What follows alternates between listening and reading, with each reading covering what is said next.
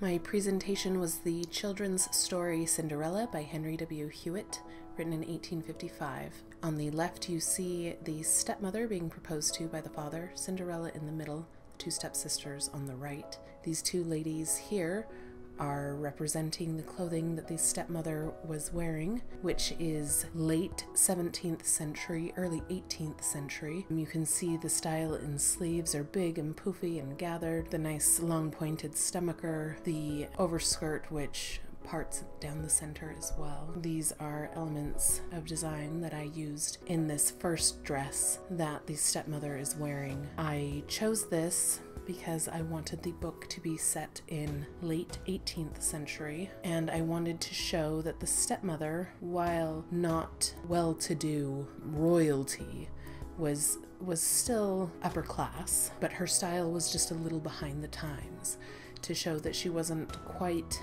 as well-to-do as the man whom she was marrying. Cinderella's dress with the slender sleeves is more typical of the late 18th century fashion, as seen here with Marie Antoinette and this robe à l'anglaise. I gave it nice deep bold colors to kind of match the era, and romance being kind of red is the color of romance.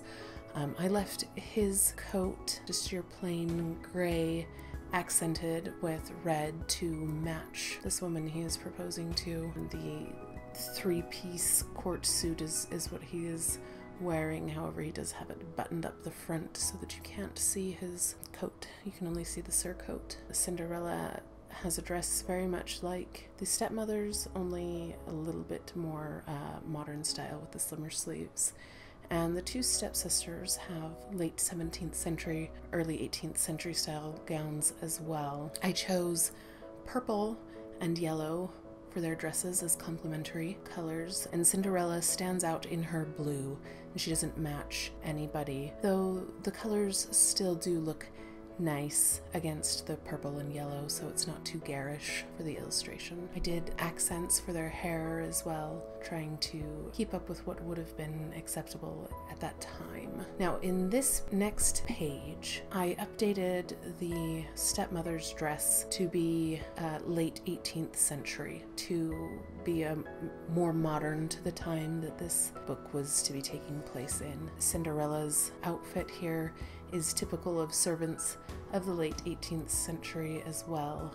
Here you can see a pretty standard late 18th century bedroom, very much highly decorated and elaborate in all of the woodwork, the furniture, and everything, showing Cinderella once again a little bit older, mopping the floors in this room. As carpets weren't really a thing yet, it was more rugs. And here is Cinderella sleeping in the garret on a straw bed.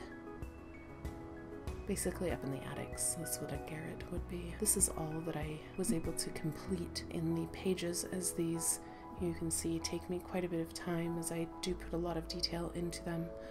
And I do plan to finish this book as time goes on. It's a project that I've been working on and off for the past 5 years, and this was an excellent reason to refresh the illustrations and push forward this project in a more cohesive fashion now that I know a little bit more about costuming.